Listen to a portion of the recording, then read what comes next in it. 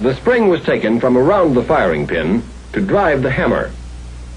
The firing pin is retracted by various methods in different weapons, and it remains in the rear position until the weapon is fired. To guide the spring, a rod is run through it. The front end of the spring is braced against this shoulder. The rear end of the spring is braced against this supporting block. The rod is attached to the hammer so that the spring pushes against the hammer. When the hammer is pulled back, the spring is compressed. Then the spring drives the hammer forward against the firing pin.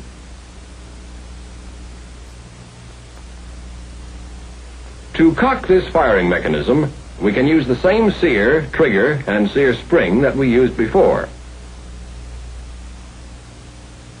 When the hammer is pulled back, the sear snaps up into this notch, and the weapon is cocked.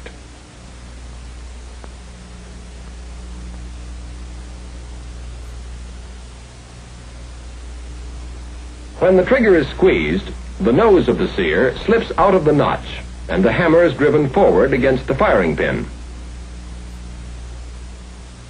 This mechanism, like the other one, can be cocked simply by opening and closing the bolt.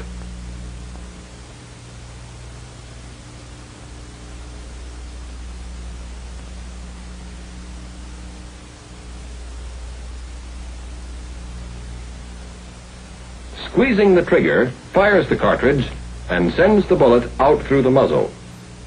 But it also leaves us with an empty case in the chamber. Before we can get at the case, we have to perform the next step in the cycle of operation: unlocking.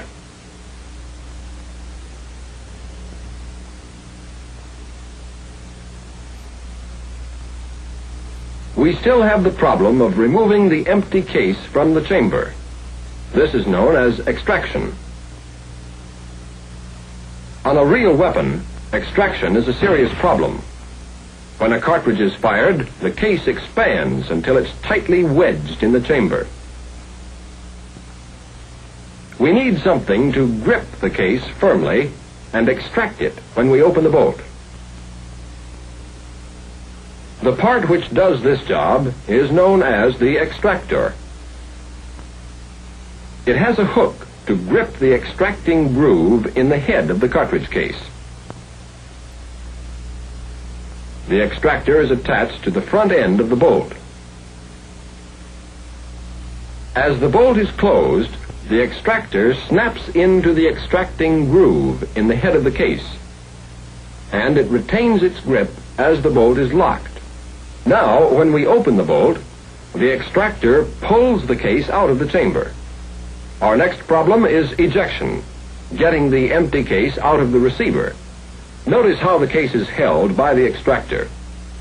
If we pry under the case on the side opposite the extractor, we can eject it from the receiver. If we take a slice off the edge of the bolt, we can get at the case more easily. Now we'll build an ejector in the side of the receiver. It consists of a small lever and a spring.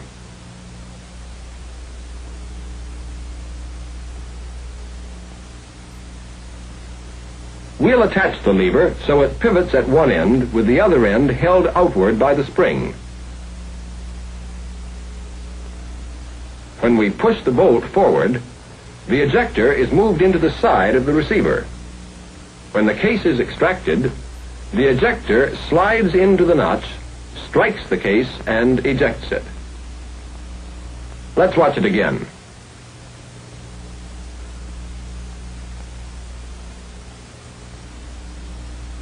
Our weapon is almost complete, but we still have to feed the cartridges to it one at a time by hand. The actual chambering of the cartridge is satisfactory. The bolt moves it forward and it enters the chamber. But once the weapon is fired and the empty case ejected, we want another cartridge waiting ready to be chambered. In other words, we want some method of feeding. There are several ways we can get feeding: by placing a clip of cartridges in the receiver, by using an ammunition belt, or by using a magazine.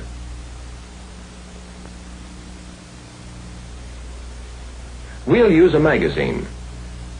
One side is transparent, so we can see what's going on. Inside is a spring and this follower.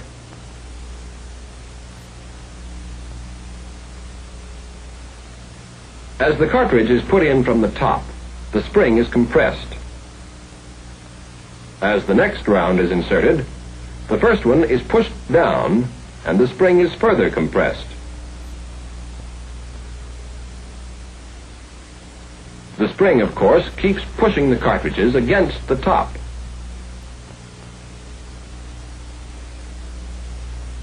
But these lips prevent them from being pushed out.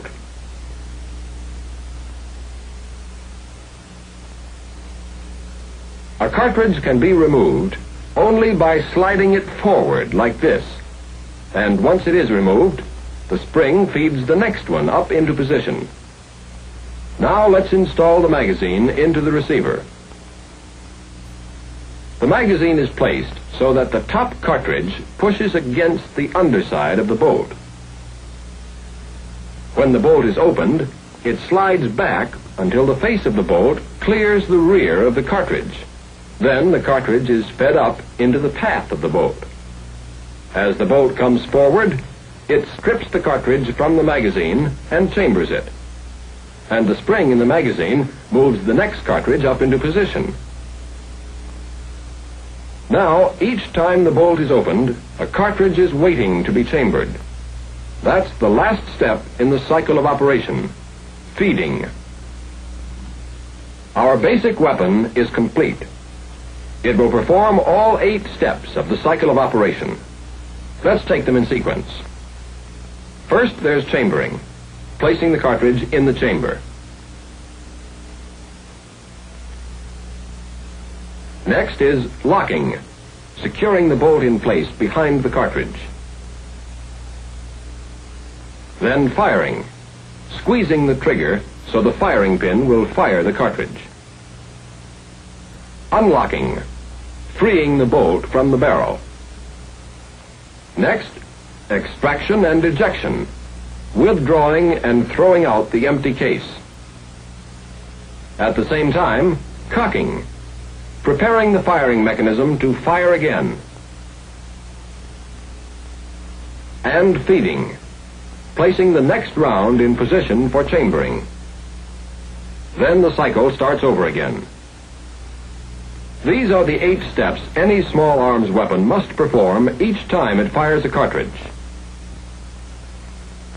The steps may not always come in exactly the same order, and the means of performing them may vary.